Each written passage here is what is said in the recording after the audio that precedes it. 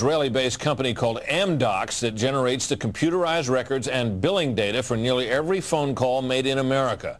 As Carl Cameron reported, U.S. investigators digging into the 9/11 terrorist attacks fear that suspects may have been tipped off to what they were doing by information leaking out of Amdocs. In tonight's report, we learned that the concern about phone security extends to another company founded in Israel that provides the technology that the U.S. government uses for electronic eavesdropping. Here is Carl Cameron's third report. The company is Comverse Infosys, a subsidiary of an Israeli-run private telecommunications firm with offices throughout the U.S. It provides wiretapping equipment for law enforcement. Here's how wiretapping works in the U.S. Every time you make a call, it passes through the nation's elaborate network of switchers and routers run by the phone companies. Custom computers and software made by companies like Comverse are tied into that network to intercept, record, and store. The manufacturers have continuing access to the computers so they can service them and keep them.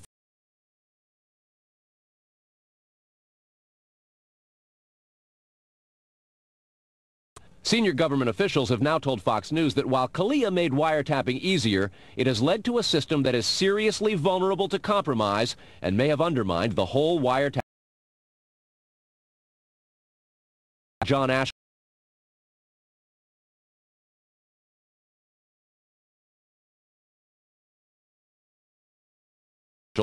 who complained that, quote, law enforcement's current electronic surveillance capabilities are less effective today than they were at the time CALEA was enacted.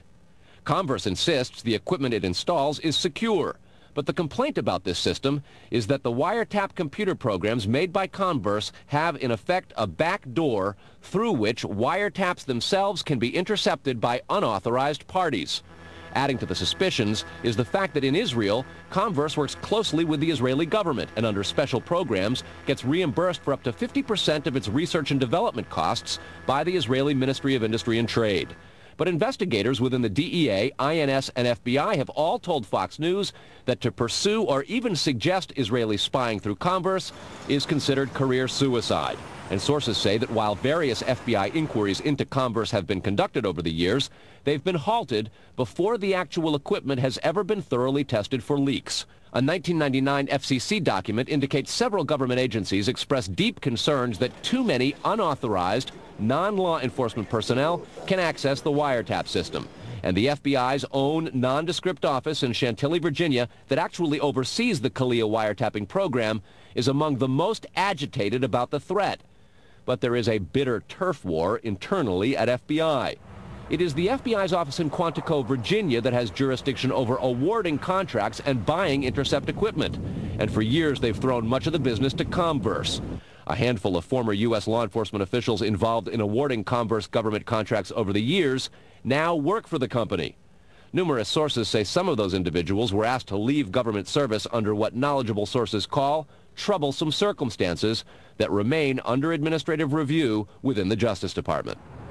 And what troubles investigators most, particularly in New York in the counterterrorism investigation of the World Trade Center attack, is that on a number of cases, suspects that they had sought to wiretap and surveil immediately changed their telecommunications processes. They started acting much differently as soon as those supposedly secret wiretaps went into place. Brett? Carl, is there any reason to suspect in this instance that the Israeli government is involved? No, there's not, but there are growing instincts and an awful lot of law enforcement officials in a variety of agencies who suspect that and have begun compiling evidence